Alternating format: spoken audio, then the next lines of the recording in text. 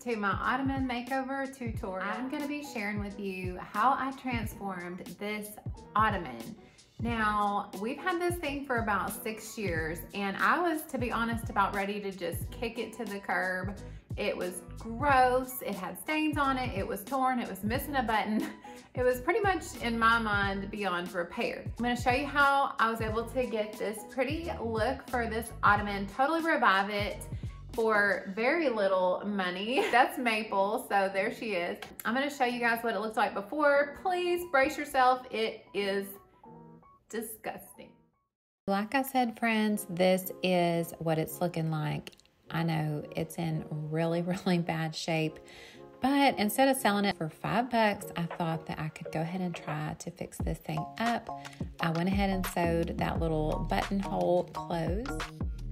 My husband and I did repair that little button with a washer, some dental floss, and a screw. It was very simple to do this. If you're interested in learning how to repair a button maybe that you have missing in your furniture without removing the entire top piece and starting over from scratch, I'll be happy to help. Just let me know in the comments below.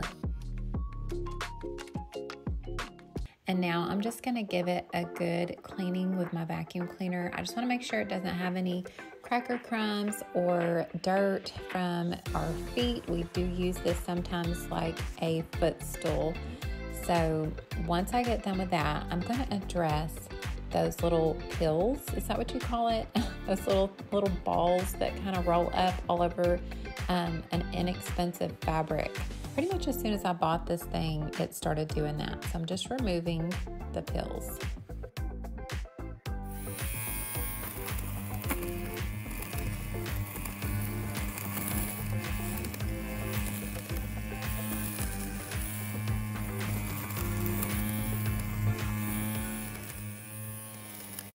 What it was, but just doing this was so relaxing. It's kind of like Dr. Pimple Popper, or when they remove blackheads on YouTube. If you're a person that enjoys that kind of thing like I do, let me know in the comments. But look how much this lint remover took off.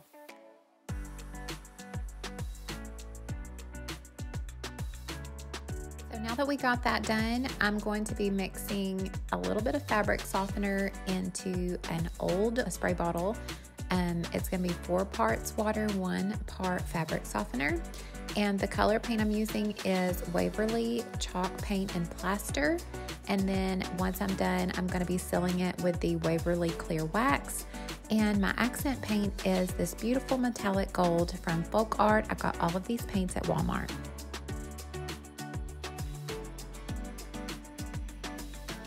So the first thing we're gonna do is just start spraying our fabric down with the fabric softener and water mixture. This is just gonna give us a good base for our diluted paint to really spread out. My paint is a 50-50 paint and water mixture. So before I started painting, I did stir it up really well. And the consistency is really, really runny. It's not like a thick paint. You want it to be more like you're dyeing your fabric, because essentially that's what you're doing. You're dyeing your fabric. You're not really painting it. You're tinting it with diluted paint. And that's the key to keeping your fabric really soft. But as the paint goes onto that wet fabric, it just absorbs it. And so it does take several layers to get your desired look. The longer it dries, the thinner it starts to look. So you'll see a little bit later on in this process.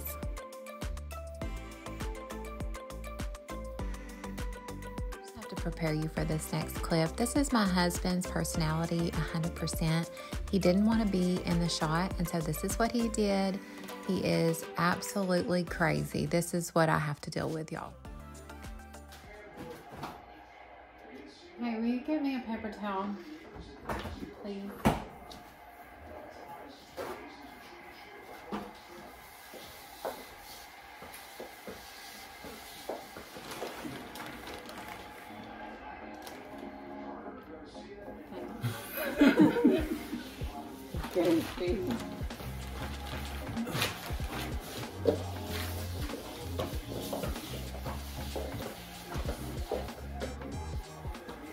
is what we've got so far.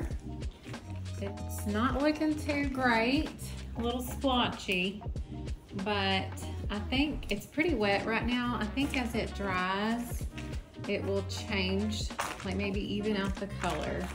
So I've never done this before. Don't really know what to expect, but that is the first coat. I'm gonna let it dry overnight. Then I'm supposed to sand it, just I guess to get rid of like the roughness of chalk paint. And then we'll do the process again. I think we'll have to do it maybe 3 or 4 times before it gets to be like a real solid white. Okay, this is the part that may have led me astray just a little bit. I have zero patience, so I did not wait. I just said I needed to wait overnight, and yet here I am an hour later, adding another coat of paint. So because I did this, it turned out a little bit more stiff as far as texture goes than it would have. You know, I should have waited overnight. I didn't. It is going to be used more for a coffee table, so for me it was okay if it was a little bit more firm. But if you're wanting that soft fabric, don't do what I did. You do need to wait until it's fully dried and then sand, and then you can go back over it with your diluted paint mixture, and you basically just rinse, wash, repeat. Is that wrong? Wash, rinse, repeat, and then you will get a beautiful final result. Regardless, I'm very happy with how it turned out. And here I am on the next day. I've just sanded my dry paint, and I actually did re-vacuum it just to get any dust that was remaining. What you want to do before each layer of paint is just re-spray your fabric. You want to wet your fabric back down with your fabric softener and water mixture. And then you're just going to continue to add layers, let it dry, sand, and vacuum it back up, and just keep going in that pattern until you get your desired look. I actually am using this beautiful gold paint I got for less than $3 at Walmart, and I'm using a Q-tip. All I'm doing is just dabbing it over these nail heads to add a little touch of gold. This looks so beautiful. It's funny to me how the simplest touches can add such a big impact on your piece, but I am extremely happy with how this looks. It was very, very easy to accomplish.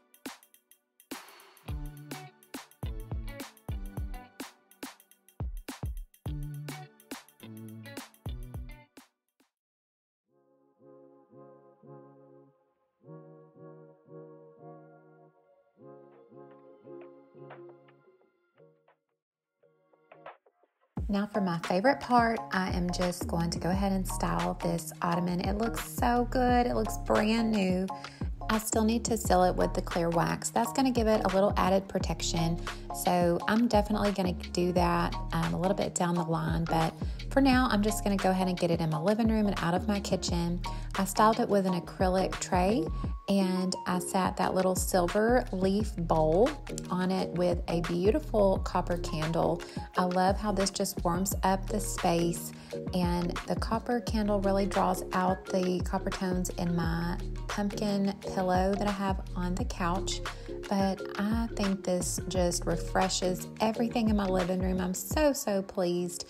If you guys have any questions at all about the process, if you'd consider doing this to an ottoman, a couch, a chair, anything like that, please let me know what you guys are planning on working on in your home. I would love to hear about your projects.